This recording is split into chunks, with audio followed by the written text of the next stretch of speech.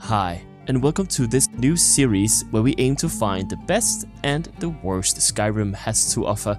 We are Jeppe and Jakob from Jester's Tamriel, and today we are looking at best side quest, and then we're gonna need your help. Jakob? So the best side quest in Skyrim has to be the Mind of Madness. I mean, what's not to love? You meet Sheogorath, the greatest Elder Scrolls NPC ever. You get the Wabbacheck in the end, which is possibly the most fun weapon in all of Skyrim, and you get to run around in some crazy dude's minds. It's unique, it's fun, and I just love it. Yeah, okay.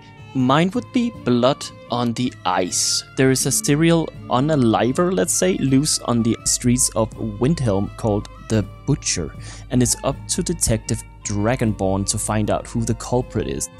I get to live out my Sherlock Holmesian fantasy in this whodunit, and for that reason that's my favorite side quest. But what do you guys think? Let us know in the comments so we can make one of these, or a new one maybe, the official Jester's choice.